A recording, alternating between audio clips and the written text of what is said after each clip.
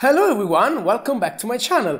I've been very busy for the last couple of months because I was studying for the last exams at the university. In fact, I graduated the last week and I'm very happy for that. So today I wanted to show you something I've been using for a while, but I didn't realize it could be very useful to you guys. You know, it's one of those things you use, you take it for granted, and then you realize that could be a bit more interesting than usual daily stuff. In fact, even a couple of friends of mine asked, how did I achieve this cute little thing? And as you may have already seen, I'm talking about the Wake-on-Lan protocol. Now, what is it? It's basically a feature that allows you to power on your computer via the network. So say you're in another room, you need a file stored on your computer, or you want to SSH into it, but you left the power off. So you switch it on without having to press the physical power button, and you're ready to go. And of course, if you set the port forwarding on your router, you will be able to do that remotely, even if you're away from home. So to make it work, you need a computer with a wired network card, and both the BIOS and the card need to support the Wake-on-Lan protocol. And you cannot do this over Wi-Fi, of course. Now, my laptop being a ThinkPad, it of course supports all of the business features you may possibly want. Because, you know, this is actually more of a business feature.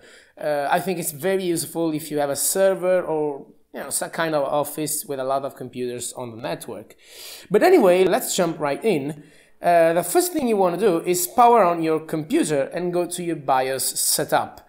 Now, this first part will of course be different between different computers. But on my ThinkPad X220, you push the blue ThinkVantage button, then press F1, and when the setup appears, you go into Configuration, Network, and enable Wake-on-Lan. Now, here I left it on AC only, but if you want this feature to work even on battery power, you can do that, as you can see.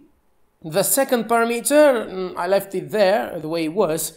It says it's needed for the MAC address to be visible on the network, so I didn't touch it. Anyway, the other side, sorta, of this process is basically complete. Now we are on my usual i3 desktop and we want to configure the card to enable the feature. So we need to open up a terminal and use IP-Link to show the available network cards.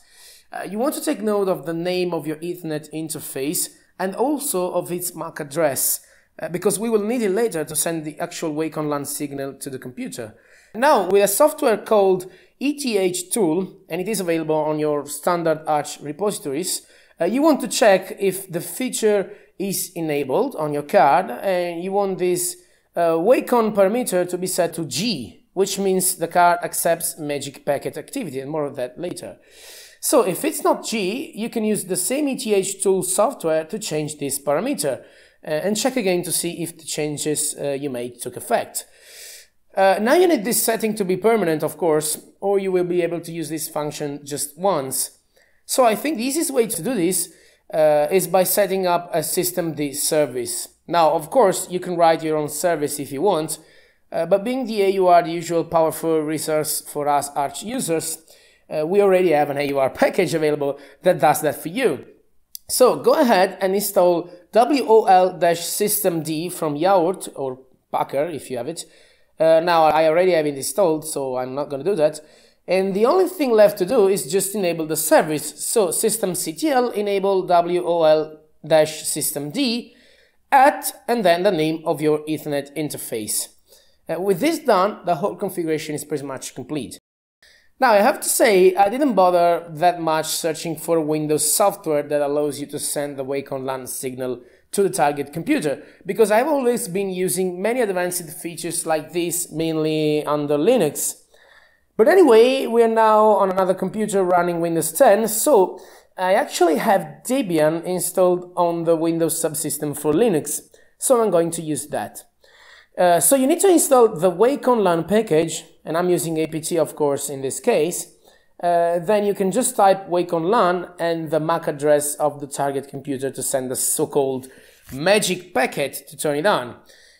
So the magic packet is actually the packet that will turn the computer on. But since I will never be able to remember the MAC address of the ThinkPad, I've stored it in a bash alias so that I just need to type WOLTP. Now let me switch back to the camera view and you will see that as soon as I press enter on my main laptop, the ThinkPad turns itself on. Now I should point out that it will first try to do a network boot, and once it fails, it will fall back to the usual boot from the internal drive. I don't know if you can disable that, you probably can, but I didn't bother much as it takes a minute or two, but then it just boots normally into Arch. Now, you can do this even remotely if you wish, but you should set a static IP address for the computer, then open a port on your router and forward the port to the IP address that you have set. Then it's just a case of feeding the remote DNS and the port to Wake-on-Lan. It's very easy, but personally I don't need that, so I didn't configure it.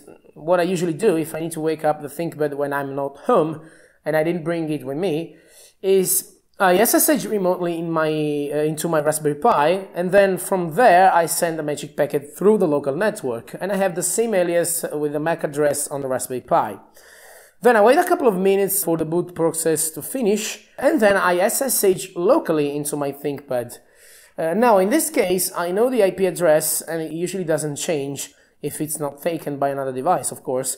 But anyway, in rare cases this fails, or I'm not sure what the right IP is, I can, for instance, scan the network or access to my router configuration page from the Raspberry Pi desktop via VNC and look at the list of the connected devices. And you know, if I'm not home, chances are that not much stuff will be connected, and the ThinkPad will be easy to identify, of course. So that's pretty much it. This was a very neat and useful trick, and it was pretty easy too, wasn't it? I hope you enjoyed this video. Remember to leave a like if you did, and subscribe to my channel to support me. Thank you very much for watching, and I hope I will see you very soon. Ciao!